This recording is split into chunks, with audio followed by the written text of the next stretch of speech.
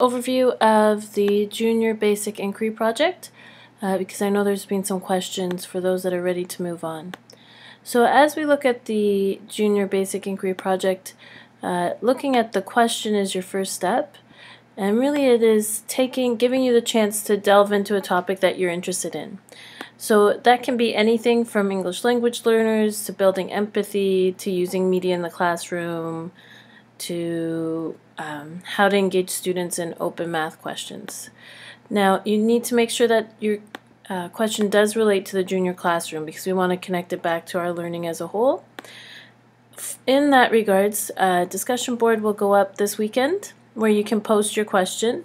And if everybody can post their question by I said Sunday, I'm sorry, Monday, February 24th. That just gives us a chance. I'll make sure I'll comment on each of your questions and we all have a chance to share any resources before we get into doing our inquiries.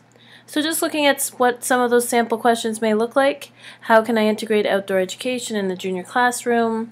What are some strategies to differentiating learning for ELL learners? How can I teach digital citizenship? In the fall, we had some people look specifically at how could they incorporate visual arts or drama in the literacy program, or how they could foster music. So anything really goes, but the discussion board will really help us focus our conversations. Now, step 2 is looking for answers to your question. So there's a variety of ministry resources that can be helpful. There's the EduGain site, the curriculum.org site with all the webcasts that we've been checking out, the capacity building series, which is some of the monographs we've been reading. They have a variety of different types there, as well as what works. They're both monographs from the ministry. But if you're looking at integrating technology, there's some great ones on interactive whiteboards and integrating film. For other resources, I've just linked 3 blogs there that I really enjoy. Edutopia's The Education Foundation, put on by George Lucas. So they have a lot of different materials and a lot of current hot topics. So problem-based learning, community gardens, etc. To go to the links, just click on the blue button and it will take you straight to the website.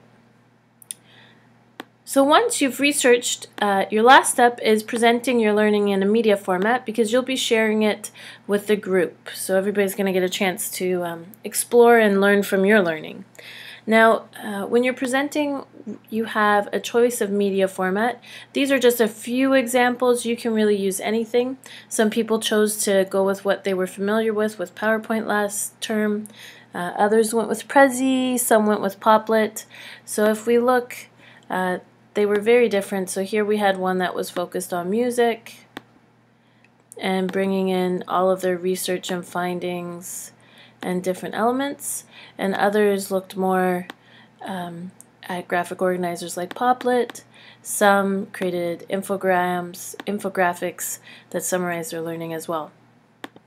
So it's really up to you what format you would like to take. So I hope that helps you out a bit, and have a good night.